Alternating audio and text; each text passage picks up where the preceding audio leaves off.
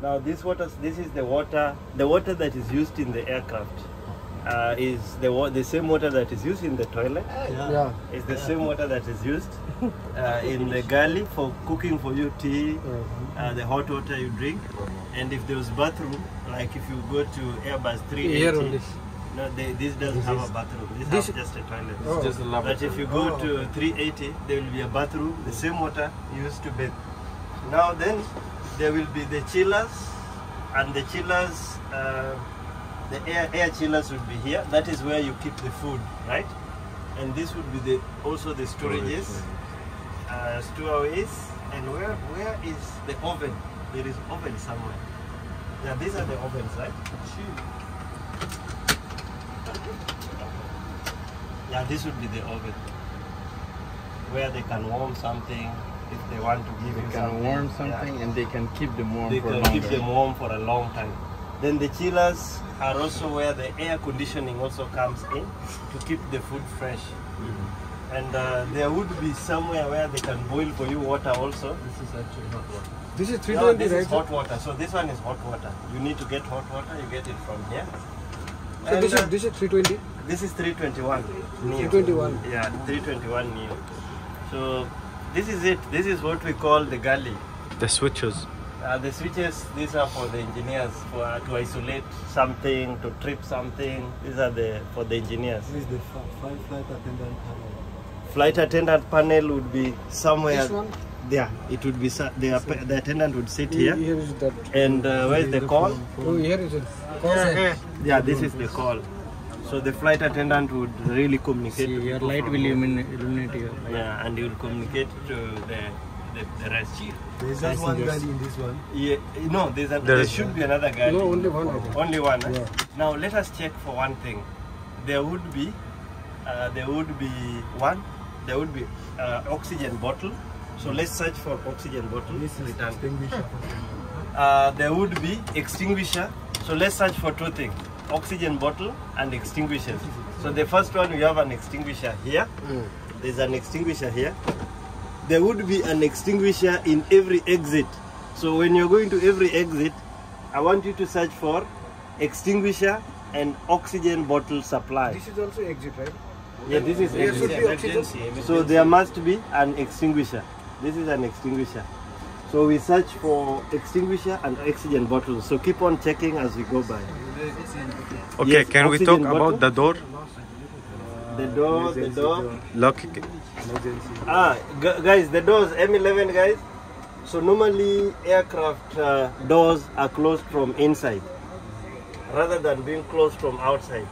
Like once you take off, the cabin pressurization should not be in a way that the doors can open from outside. That is in your book. Those are words from your book. Yeah. I remember. You remember them. Now those words, the pilot is communicating or somebody. No. Okay, so these doors, when you open this, it will come inside first, then go out. So that this door is actually closed from inside. It's not like it is closed from outside like this. And then the door locks are very important. At what point do they arm them? At what point do they the door locking indication? At what point is it like this one is now disarmed? Slide draft. Yeah, this is Slide draft. yes. So slide draft, right? So what Now it's disarmed. when do you use slide draft? Slide. So the doors are either disarmed or armed. So at what point do we arm them? At what point do we disarm them? You talk to cabin crew, they'll tell you. They will always wait for communication from the captain. At what point the doors must be locked. At what point the doors can be open. At what point they are armed. So the pilot will always give indication when they're about to take off. Now let us check for the oxygen bottles. What color is it? Green. Where is it? Now how do we call this oxygen bottle? We say this is a portable oxygen bottle. And what is the pressure that you will find written on this bottle? Pressure. No. Pressure of this bottle. Pressure of this bottle. Man, you are going to do exam on Monday. You are going to do exam on Monday. Look at this guy. 300 psi. 200. That is what you'll write in exam? 200. 200? 200 PS. No. No. Yeah? You guys come next year for receipt. All of you. If you read this bottle, the pressure written on it is 1,850 PSI. Yeah. 1,800.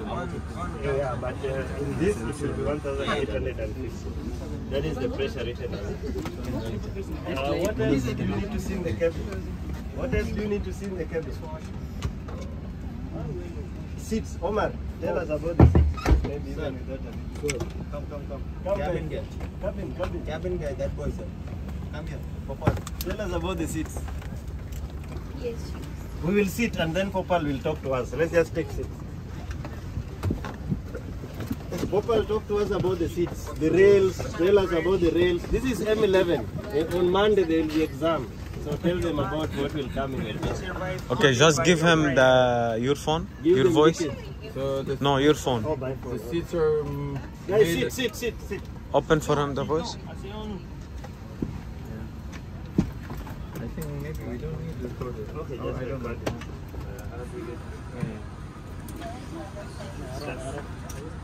So the seats were made in a way that can withstand 20 G of impact. And 20 G. Who understands what 20 what is G 20 G? The seats can withstand 20 G of impact. G is like gravitational force, acceleration. So basically, in case if there's a crash, it can withstand that impact, which we shouldn't be looking for. And what else? The rails. Let's talk about the rails. So the rails are basically the area where the seats are attached to, where you can adjust to any sort of configuration you want. And